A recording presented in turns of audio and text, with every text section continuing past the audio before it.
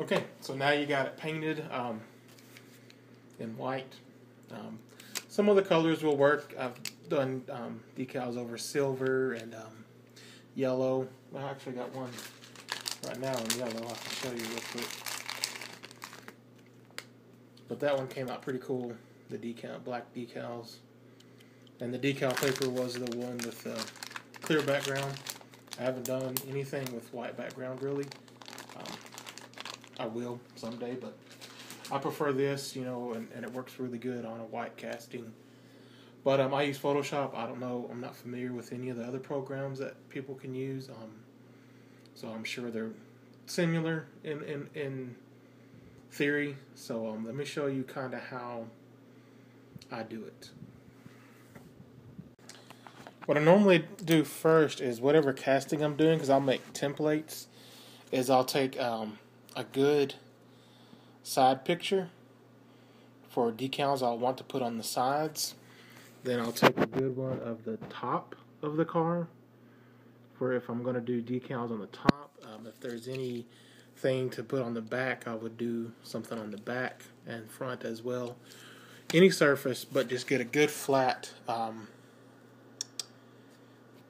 picture of it, of whatever area you're wanting to do. And then I measure it. Yeah, I measure the car. I use one of these. They're from like a sewing kit thing, but I will measure it out, and that's what I do in Photoshop. Is I will create a file. I don't know if the other programs are similar to this. Not for sure. But anyways, I'll just create a file, and that is the size, the measurements. So I measure the oops. And if I was doing the side, I would oh my goodness, measure the side and then the height of the car, and that's what I would make the size of my file. In Photoshop, you can choose your width and height to make the size of the file. Once I do that, I mean, this isn't exactly right, but I will open up a picture of the car. Let me get to it real quick. Probably should have prepared better for this. But I mean, this is see, I make templates of all my cars. But anyways, just to get an idea, here's a van. And in Photoshop, you can change the size of it. I would drag the picture over to the file, whatever size the car is, and then just line it up. I mean, this isn't exactly right. Let's say this is the measurement of the side of the van. I don't know if you can see that very well, but and then I just drag it to the edges, whatever the measurements are for the car, and whatever I make the size of the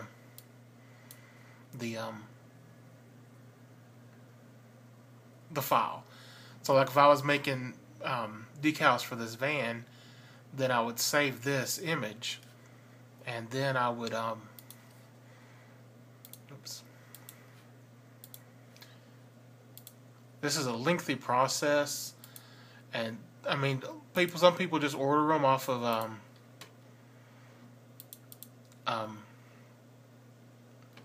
Amazon.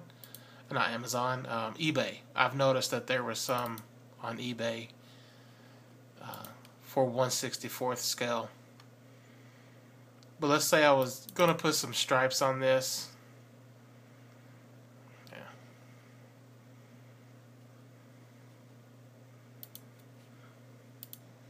But I've already, like messed with all of these in Photoshop. So I mean, this is I'm just giving a quick rundown for anybody that's familiar with Photoshop. Then I drag the image over to this file and then measure it out, change the shape of it according to how I want it on the, I don't know if that's going to show up very well, how I want it on the side of the car. Once that's done, then I will have a file started that is the size of the decal sheets. Like I have some that are regular size of paper, 8.5 by 11, and I will drag the image once I have it sized right, the size that I want it. I will drag it over to the sheet that's going to be my decal paper, and then I just fill the sheet up of different things that I'm working on and print it out. So basically, you make a template for take pictures of the car, make templates for it. I use so that's kind of how I do it. I use once I strip the casting down, that's the one I use for my pictures, just the body.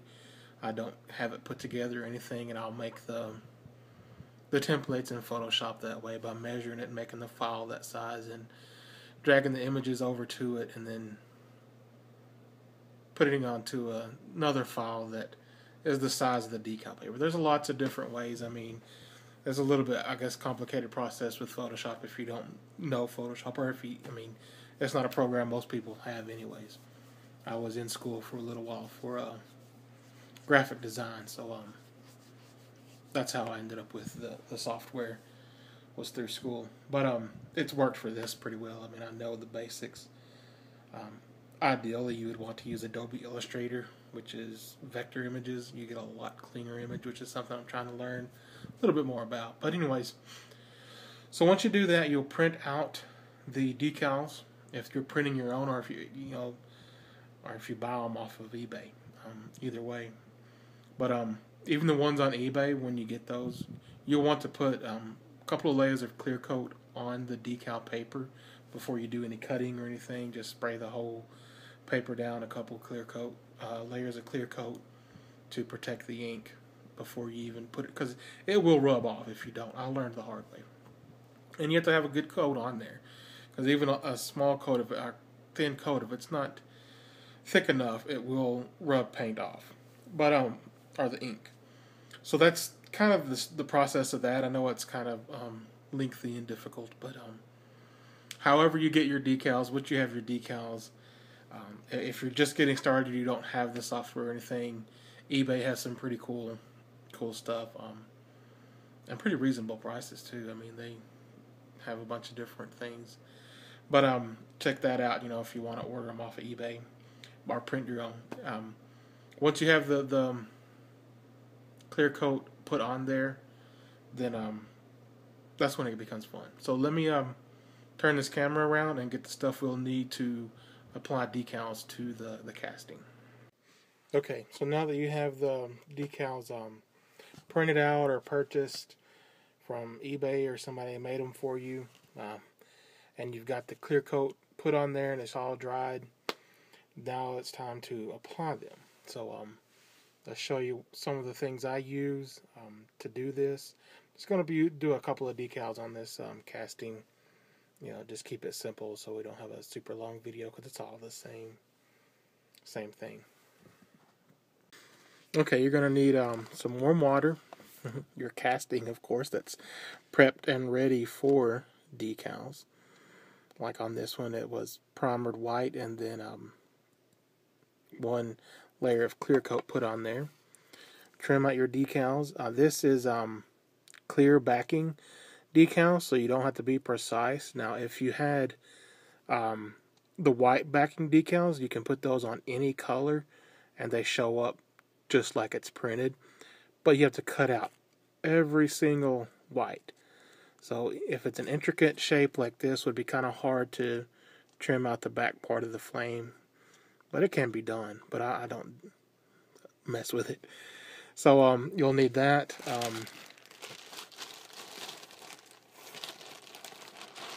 A pair of tweezers to get the decal out of the water. I use this kind right here. That's kind of hooked like that. Some micro set. I got this from Amazon. I get everything from Amazon basically. A brush to apply it. Okay, so let's get started. First, find where you're going to put the decals. I want to just put a Hot Wheels decal on the side of the car. So you just put it in the warm water, let it soak for a moment. The micro set, just dip the brush in there a little bit and put it on the car. What this does is dissolve the decal paper pretty good so that it fits in the little crevices and everything to give it a painted on look, instead of looking like a sticker. And it does. There's a difference if you pay attention to it. Let's see if this is ready yet. Got to catch it first. If it slides off a little bit, then it's ready. Yep, there it goes. It's ready. You just apply it to where you want it on the decal. You can maneuver it around a little bit. Let's see if that looks good. Yeah, I'm liking where that's laying at. Then you might want to put a little bit more on top of the decal to kind of let it set in there. Let's do the other side.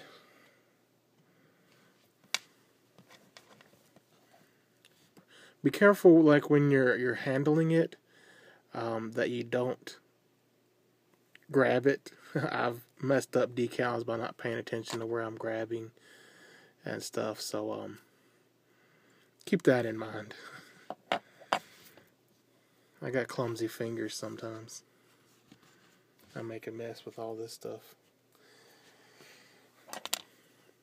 And it varies on the brand of decal paper and everything on how long it takes to release the decal. When you're applying this images that are decals that are the same on the sides, be sure and kind of eyeball it and make sure that they are.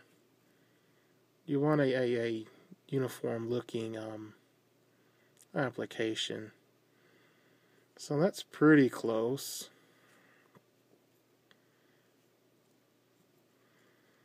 Yeah, I like that. That looks alright.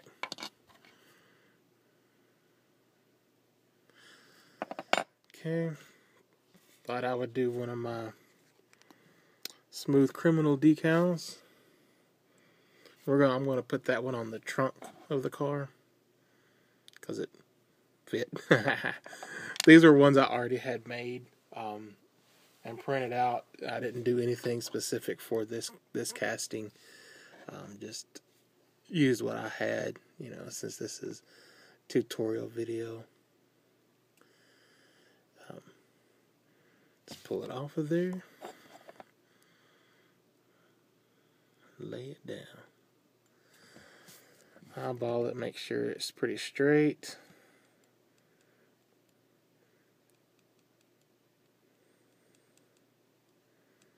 Yeah, that looks cool. I like that. So we'll have that one on the back. These on the side. Yep.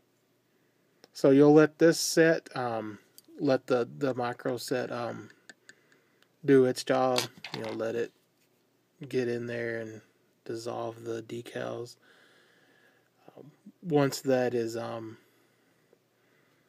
these are dry, I let it dry for a while. Usually not a certain amount of time because I'm usually doing a few at a time, so I kind of just start an assembly line basically. and then do it. Okay, so recap, what you need is your warm water, your decals obviously, and your casting. Make sure that you did clear coat the decal paper properly. A couple of layers on there because it will come off. The ink will come off. Even purchased ones usually don't have the clear coat on there. Is what I've noticed online. They do say clear coat it. You'll need tweezers. Yeah, get all this stuff back out. I use these that kind of have that bend to it. It kind of helps to maneuver it around. And when if you need to do a lot of moving and adjusting, if you dip your finger in the water and add some water to it, it will move a little bit easier. You'll need your micro set and your brush to apply it. This isn't completely necessary. It does make a huge difference in my opinion. I believe I'd seen it online before, but I'd never used it. And then I believe it was Champion DJK. He showed this in one of his videos, and I'm like, I'm gonna try it and see what it does.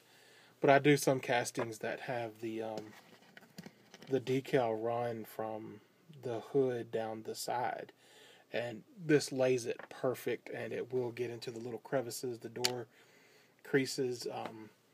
Gives it a painted on look, and it does make a difference. I didn't think it would be that big of a difference, but it does.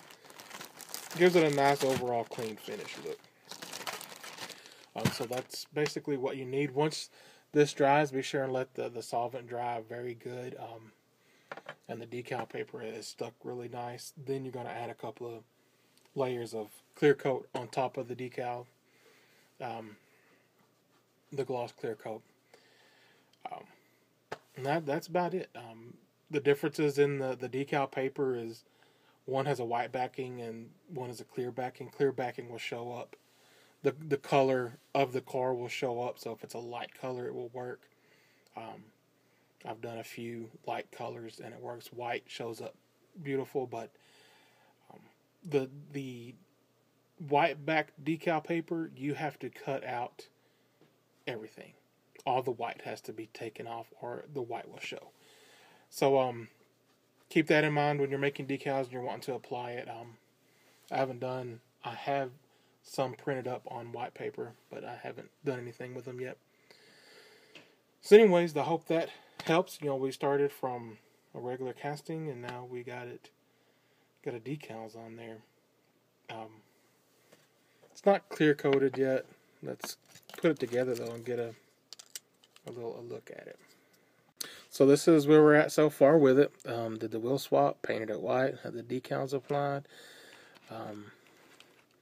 Looking pretty good. Next video, we will do some details to make it pop even more. Adding headlights and tail light. I will kind of show you how I do that in the next video.